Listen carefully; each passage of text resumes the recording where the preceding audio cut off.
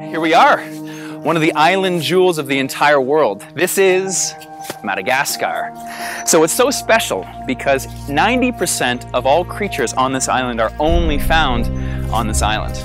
What scares me is that 80% of the original forests here have been cut completely.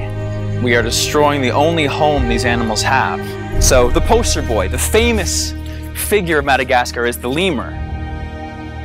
There are over 100 species of lemurs here. 91% of them are going extinct. That brings us to this beautiful country to see if we can help.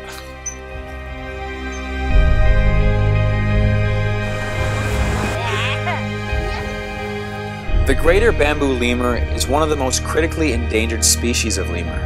There are only 500 left. It's really important to save them because they're very special animals. They're on the way to be extinct, and there are only few of them left in Madagascar. There is a cluster of 100 greater bamboo lemurs that live in a ravaged forest. They are threatened by deforestation and hunters. The safety of Ranamafana National Park is within reach, but is separated by farmland, and they can't cross it.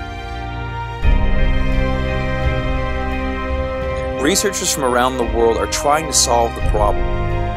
So, there's a population of 100 lemurs living here. Their habitat is terrible. Very close by is a beautiful and protected national park. But the lemurs won't cross this area by themselves. We want to help by planting a thin strip of forest, so the lemurs can cross into safety before their old habitat is destroyed. The lemurs survive, and everyone's happy. Once they are inside, these lemurs will be protected, monitored, and able to flourish. Lemurs have families, just like we do. They are brothers and sisters, moms and dads. If we want to save this population, we have to act right now.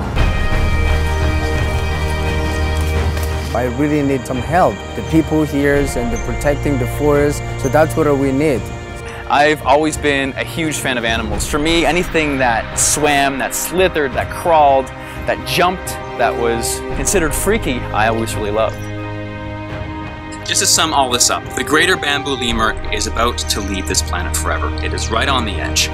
Once it leaves, it will be gone forever. It will be extinct, and there will be no bringing this animal back. It will be our fault as human beings. So, in the next 24 hours, we have a decision to make. Do we want to donate and save this animal, or do we just want to let it go?